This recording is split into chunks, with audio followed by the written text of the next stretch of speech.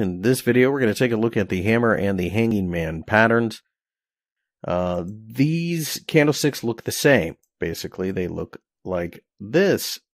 Or they can look like this with a small body, but the commonality is short top wick, longer bottom wick.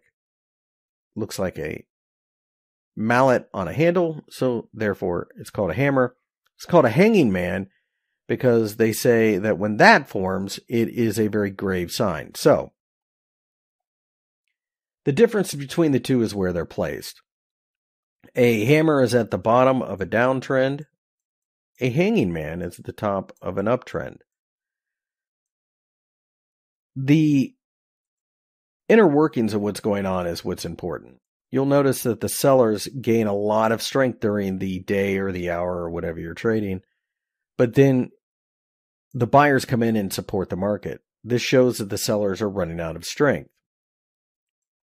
And this could be a bullish sign at the bottom of a downtrend. However, at the top of an uptrend, there's a few special rules. So let's take a look and I'll kind of show you what I'm thinking here. This is a hammer. This is a downtrend.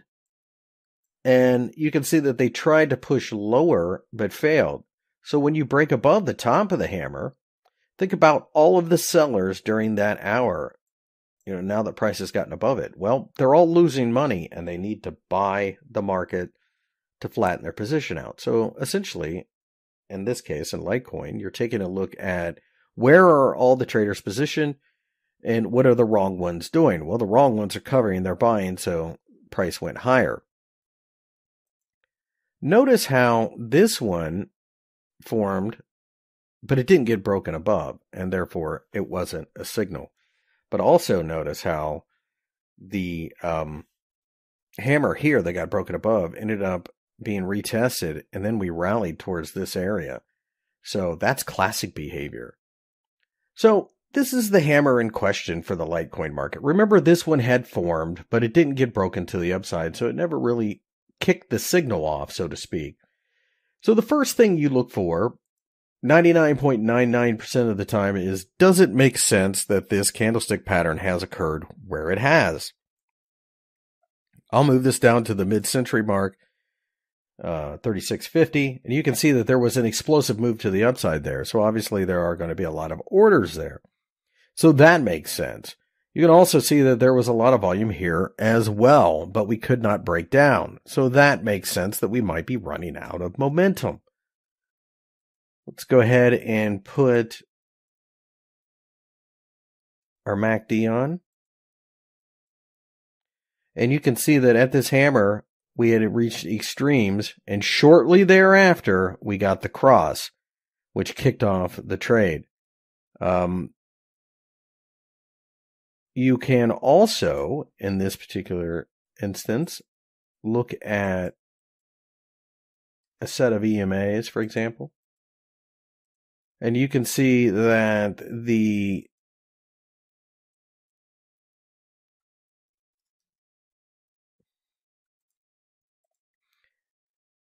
candlesticks had been spreading, right? But notice how the moving averages had been spreading. But notice how we slammed right into this moving average. Now that could have been your initial target. The reality is, though, and this is important to note about moving averages, support and resistance matters much more. So as we pulled back there and then we formed this other hammer, that shows you that the market is okay with testing this. So that would have given you a little bit more confidence going forward. Again, this is a pretty significant candlestick at a pretty significant level. And as I zoom out even further, you can see just how significant it was. So in those cases, you have to be a little bit flexible on how you use these indicators. But without a doubt, the support and resistance, by far the biggest thing. So here, a hanging man is right here. Now, those of you who are particularly astute may go, well, that looks like a dragonfly doji. Well, they're really kind of the same thing. There really isn't a huge difference. It is traded the same way here. in the sense that we're in an uptrend, we pull back, we rally, and then we break down. And that is the first sign of support breaking, and we went much lower. You can also make an argument for that being a hanging man. After a quick bounce, we broke down below the bottom of it, the buyers lost momentum again. Stop loss goes on the other side of the candlesticks, pretty straightforward. This is like right in an area that's caused some resistance in the past. We pulled back and then we ended up forming that hourly hanging man. You can also take a look at the MACD. This looks like something that would have suggested that there's probably some momentum problems here. Yeah, you can see we crossed right there and then rolled over. Pretty straightforward. And if that didn't convince you, then obviously the very bearish candlestick that was next certainly should have at that point. So in the next video, we're going to take a look at a pattern called 3 white soldiers and 3 black crows.